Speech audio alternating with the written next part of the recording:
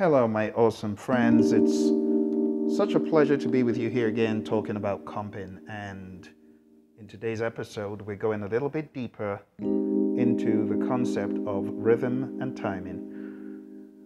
Just remember, watch the first video and then this will make a lot more sense. We're looking at how to max out our left hands when we accompany singers, other musicians, and so on. And the very first session was an introduction to comping and basic chord voicing. I gave you a challenge last time we met of being able to play all the major seventh chords with your left hand.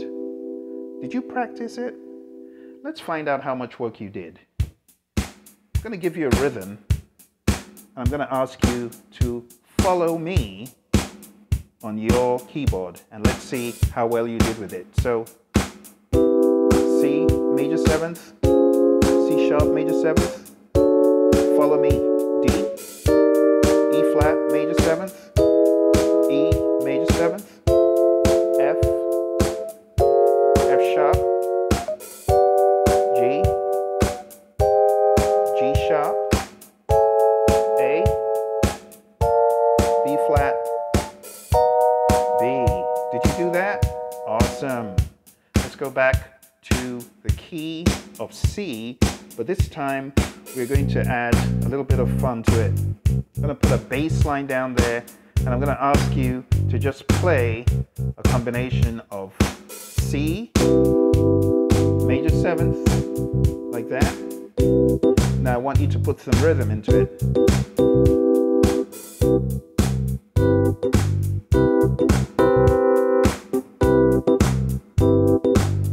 Can you play the inversion of C major seventh? Like this?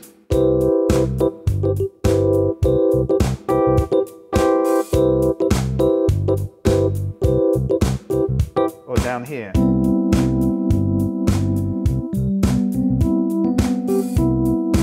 All with the left hand. Now go to F. F major seventh. Some inversions. Back to C major seventh. Like that. Alright? All left hand. Now we're going to sprinkle something over here.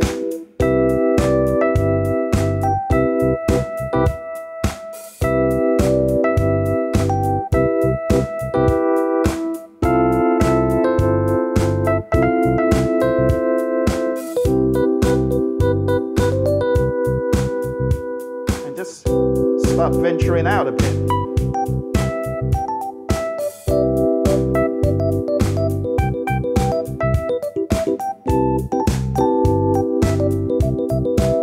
What about C sharp? C major, C sharp major, back to C.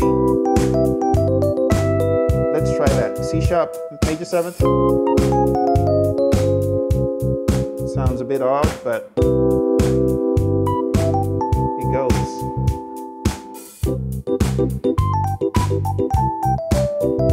Can you do a pentatonic scale on this?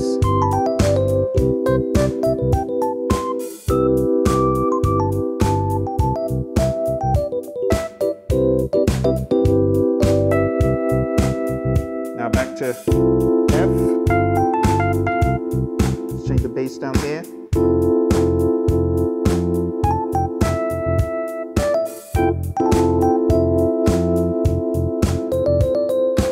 Play the pentatonic major scale on F, which is, you can hold it down.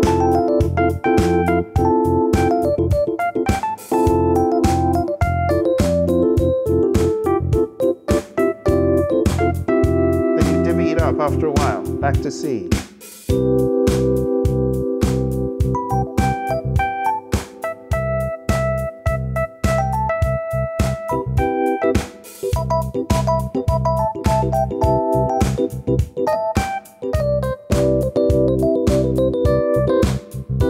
To F.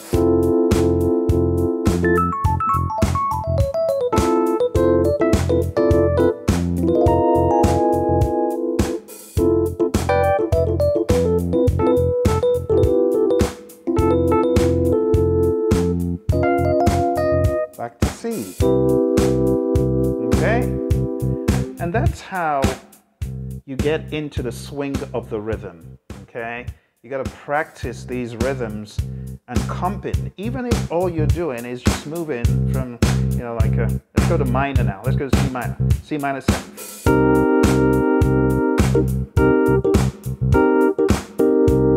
Just like that. Just develop a sense of the rhythm. That's what it's about. And then you can add even one note up here.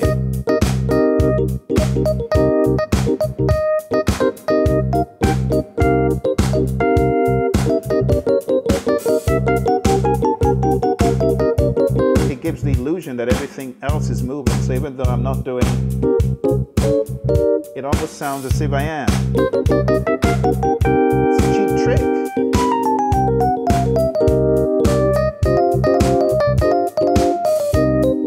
See that? You vary the chords, you make them a bit dynamic, move them around, but get that rhythmic thing. Now the cool thing about playing on the key of C is it helps you see, no pun intended, everything happening around. So I'm on the key of C minor right now, right? But I don't like playing straight minors, so I may play the C minor 7, but I don't like being redundant, so I may take the C over here, take it out completely, and replace it with a D up here. And that makes it a C minor 9th. This is the flat 3, the 5, the flat 7, and the 9. See? And you can put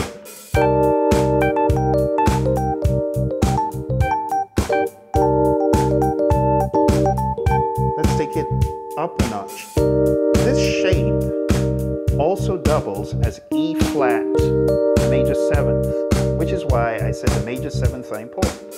I don't even need to play it like this. I can play the major 7th like this. Gives it a bit of a more dampened feel.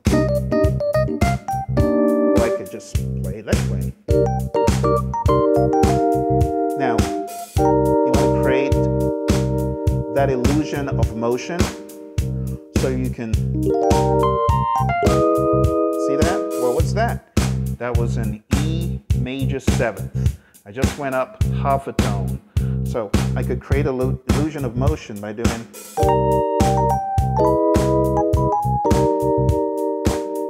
for you jazz heads, it sounds kind of exciting, right?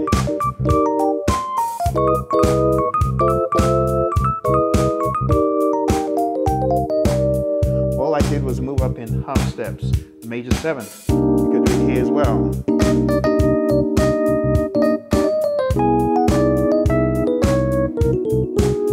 Back. All I did was go to, that's an E major 7th. The major 7th, they're really helpful. So watch this. Major 7th. Major 7th, still on the major 7th. This is now G sharp major 7th. Back to E flat major 7th, but it's on the key of C minor, if you get what I mean. So it's very helpful to know your major 7th chords all over.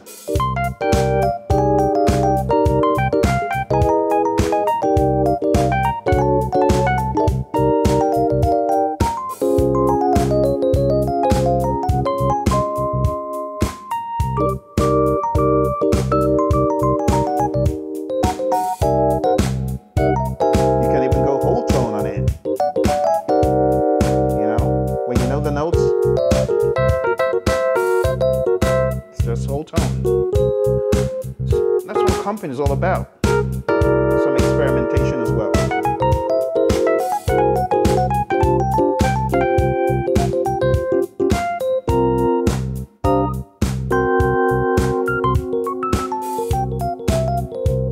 Let's bring this up here so you can see a little bit more of what I'm doing up here. So up here, let's play with pentatonic, C minor pentatonic. Here you go. So I want you to try this.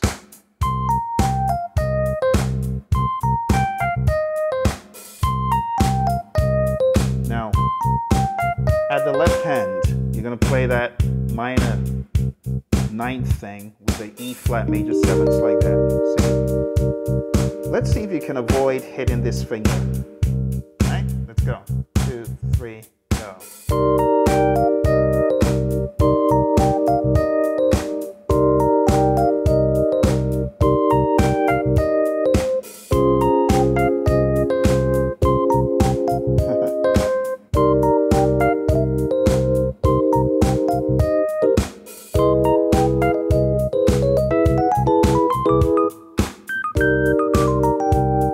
I think we've had enough fun for today. Let's pull the full band, put the full band in. All right. Are you playing along? All right, let's play along. Play along. Full band. All right, let's go.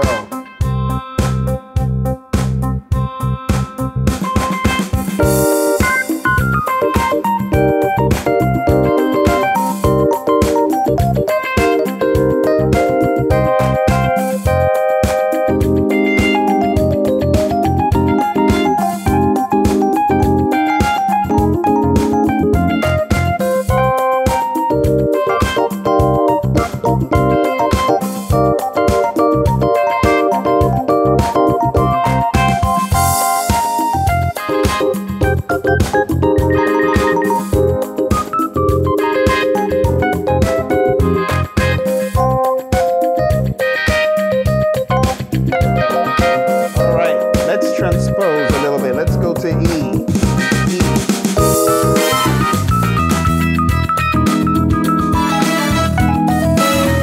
Sorry about that.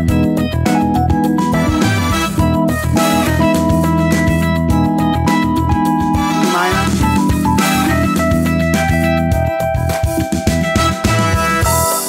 Now E minor.